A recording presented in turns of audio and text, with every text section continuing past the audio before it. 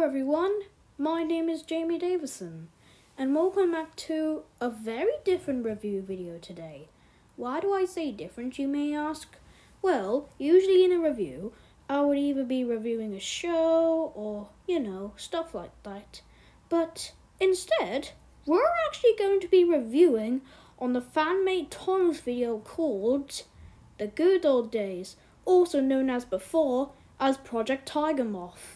Now, just before I begin with this video, to any of you who don't like Project Tiger Moth, I respect your opinion as long as you respect mine in return. And yes, I will be calling it Project Tiger Moth.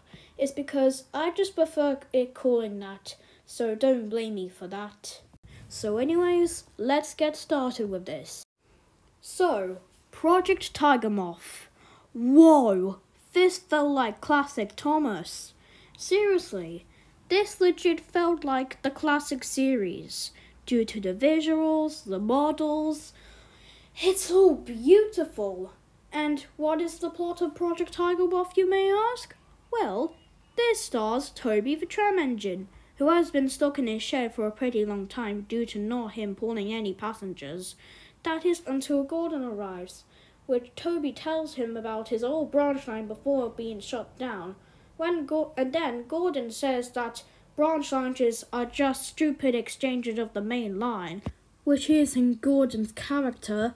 And then Thomas arrives, who tells him to take some trucks to the work site for a new extension line, which Toby of course agrees. And when he takes them to Percy, he's shocked to see him, but then tells him to take some trucks back to the yard, in which of course he agrees. But when struggling up the hill, he soon becomes a runaway train and goes through some old thorny bushes before coming out on the other side. And Toby is shocked that this is his old shed and his old station where he started work. That is until Thomas arrived with the Fat Controller, which of course he's happy to see him safe.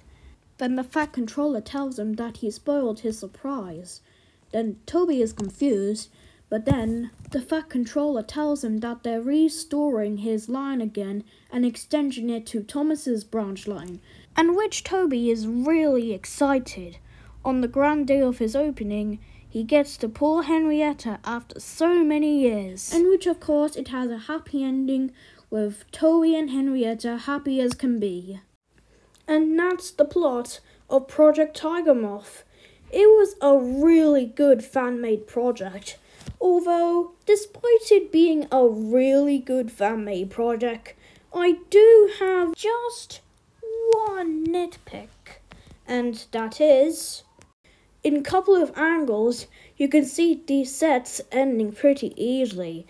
I can understand it would take them ages to make a sort of bend track or something, but could have they just spent a little bit more time?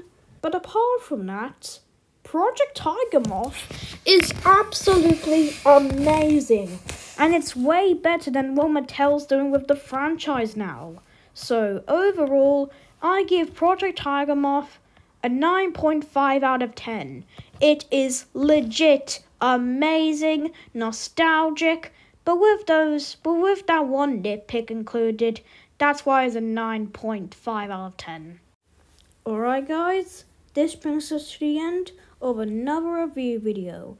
I hope you all enjoyed this video, and if you want more videos like these, hit the notification bell, subscribe, hit that bell for more videos, and I'll see you all in the next video, and goodbye.